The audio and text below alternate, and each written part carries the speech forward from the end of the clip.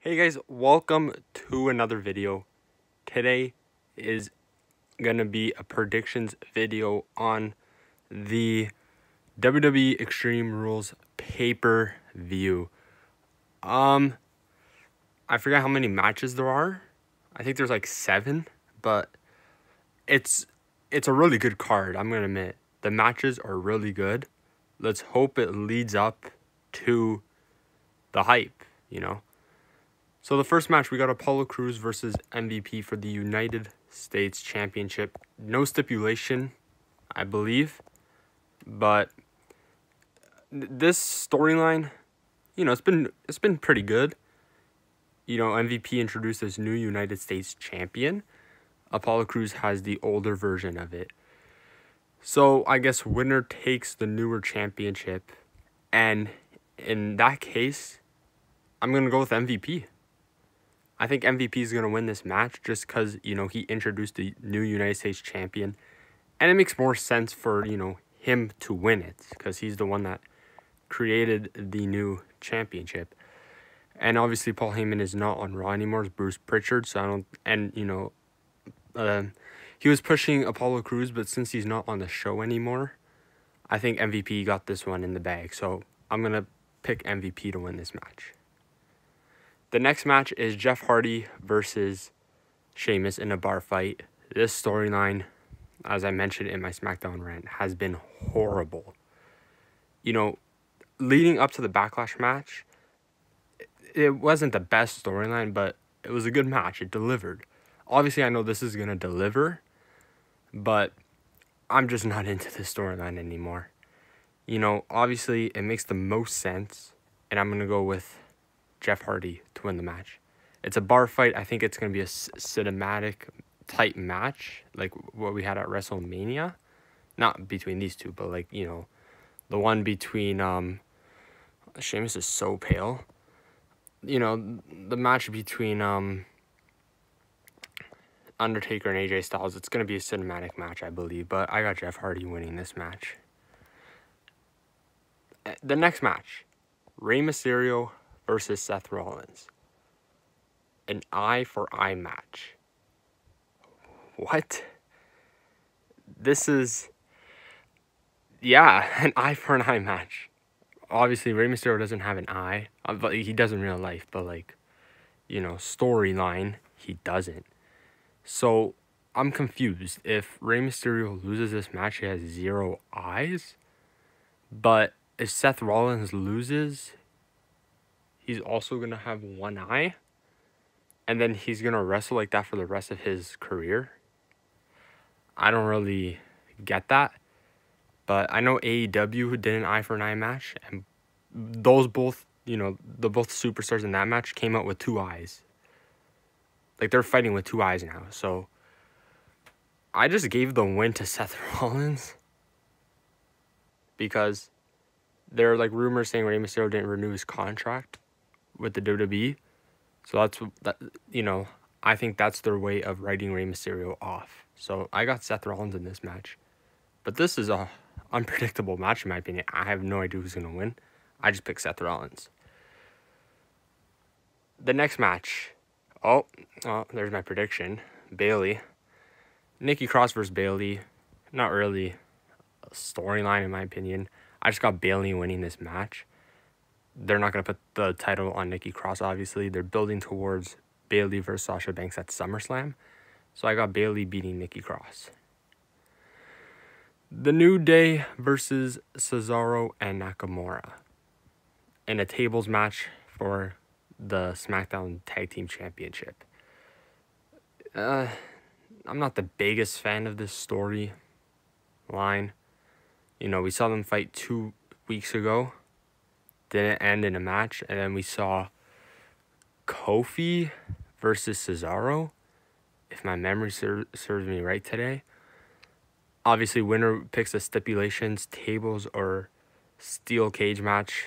And Cesaro won, and he chose tables match. But I just got New Day winning this match. I don't see Cesaro and Nakamura winning this match at all. New Day is 9-time champions. I don't think they're going to lose and then regain it in a month. But WWE tag team, WWE tag teams are so. The storylines are so bad. They treat them so bad. The Revival's right. The WWE don't know how to work the tag teams. It's so true. All Cesaro did, like Cesaro Nakamura, all they did was beat New Day to deserve the #1 championship. And that's literally what the next team's going to do. They're going to beat the New Day on SmackDown. They're going to earn themselves a tag team title match at SummerSlam. It's too predictable, in my opinion, but whatever. Next match. Oh. What the hell's going on? Next match, we got Asuka versus Sasha Banks. Yeah. Making sure. For the Raw Women's Championship. Pretty good storyline. Not really between them, but it pretty much developed between Bayley. Sasha Banks said, "I'm jealous that you have 2 titles." We all thought she was talking about, oh, I beat everyone, but I haven't challenged one person yet. I thought it was going to be Bayley, but it was Asuka. Never knew she was a Raw superstar, but I guess she's a Raw superstar now. But I got Asuka. I don't think Sasha Banks is going to win the Raw Women's Champion, especially Asuka just won it. Well, she didn't really win it. She literally got handpicked the title, but obviously I think Sasha Banks is going to lose. And then after this pay-per-view, she's going to start turning heel or face, I guess, on Bayley. And then they're going to have the match for SummerSlam. Watch. I already know what's going to happen. So she's going to lose. And then on SmackDown, she's going to start, making Bayley lose. Then they're going to lose their SmackDown tag team champion, or their women's tag team champions. They're going to lose that. And then SummerSlam, I think Sasha Banks is finally going to win the SmackDown championship, which I'm all for. It's been a long time coming. So I got Asuka winning this match. And then she'll probably face Charlotte Flair. She's going to come back, and Charlotte Flair's going to win. I hate Charlotte Flair. I don't like her one bit. The second last match on the card, Drew McIntyre versus Dolph Ziggler. The stipulation is NA. Dolph Ziggler said he'll announce it at the pay-per-view. Obviously, I'm releasing this video before the pay-per-view. I think it's going to be one or the other stipulation. It's either going to be a TLC match, a table, ladder, and chair match, or Drew McIntyre can't use his Claymore. It's going to be one of the two. But, obviously I have Drew McIntyre winning this. Dolph Ziggler's obviously not going to beat Drew McIntyre for the championship. And I think Drew McIntyre is going to face Randy Orton at SummerSlam, and I'm all for that. So, yeah, there's no stipulation yet. We'll see tomorrow what it is. And the last match. Braun Strowman versus Bray Wyatt in a Wyatt Swamp fight. Not for the Universal Champion.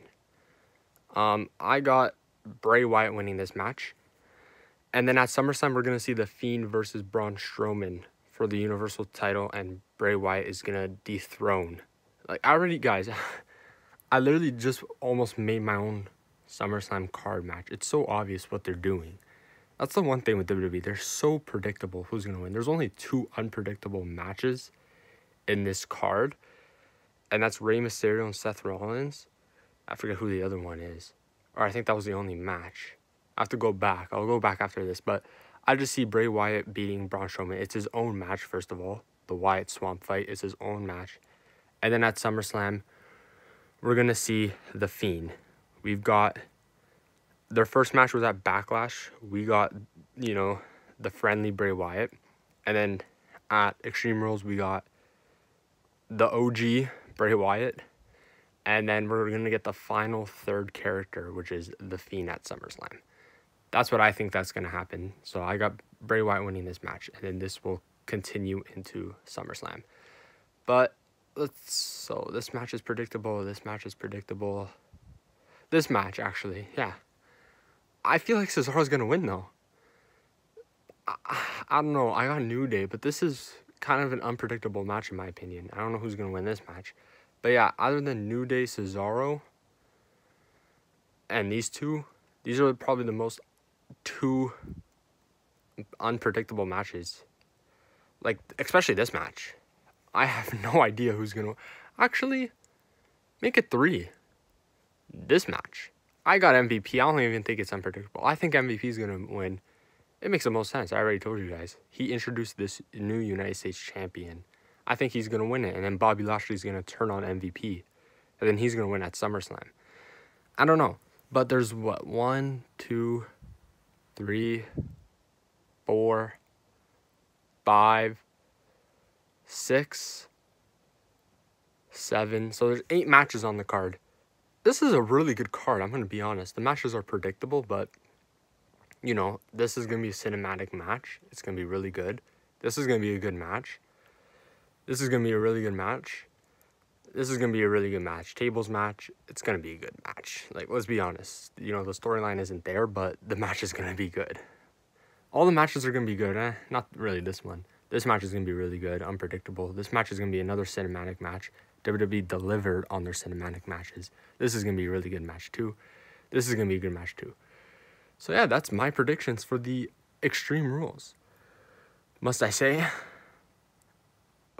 The only question I have is, why is Big Show and Randy Orton not on Extreme Rules? They're fighting on Raw. I feel like that's pay-per-view worthy. You already have the match type I can't pronounce it right now. Unsectioned match. Why on Raw though? Even with AJ Styles and Matt Riddle. I mean, yeah, 10 matches is a bit too much, so I see why they did it on Raw, but I feel like Randy Orton and Big Show is a pay-per-view worthy match. I guess they want to do it for the ratings. I see why. The ratings are terrible on Raw and SmackDown. But yeah, those are my predictions. This is my longest video, 12 minutes.